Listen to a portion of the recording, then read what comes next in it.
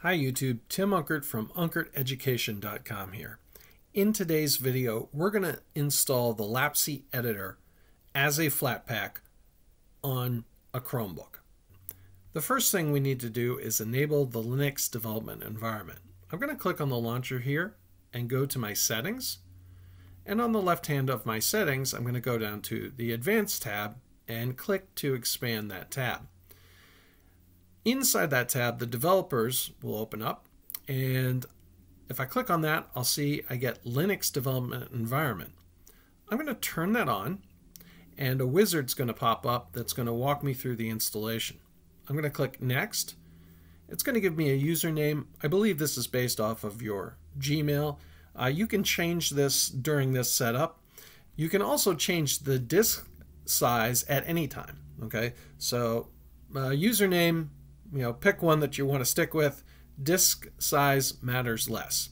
I'm going to go with both the username they gave me and the recommended size and click Install. That's going to take a few moments, so I'll come on back once that's done. Okay, once that installs, a terminal will pop up. I'm going to expand this and I'll increase the font size so you can see the commands that I'm going to type.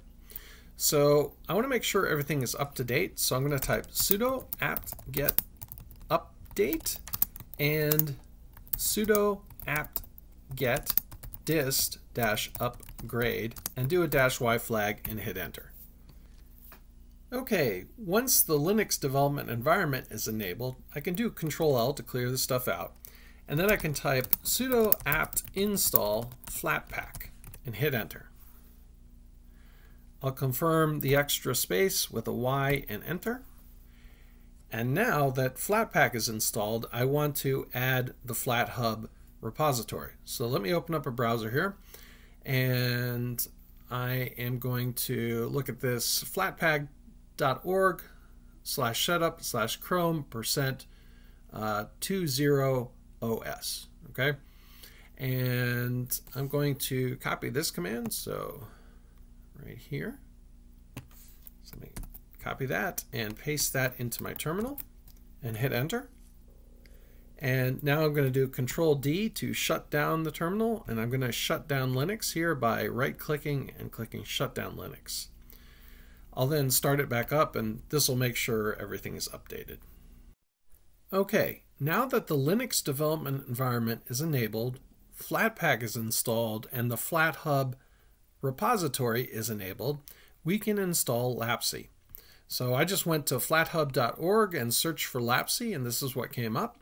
And if I scroll down to the bottom of this page, I see how to install it via the command terminal. So it's flatpak install flathub dev.lapce.lapce.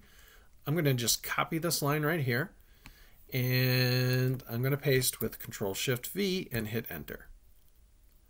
And it's going to ask me to proceed with these changes. I'm going to do Y and enter. Okay, it says the installation is complete. Now to run this the first time, I'm going to copy this line here, flatpak run dev.lapce.lapce, and paste this into my terminal. And here we go. Lapce opens up. I can expand it. If I look in my launcher, I see that I have an icon here. So let me right click and pin this to the shelf here. And now if I close this out and run it, I get Lapce open. So we have a terminal here and we can get editing. Pretty cool modern editor.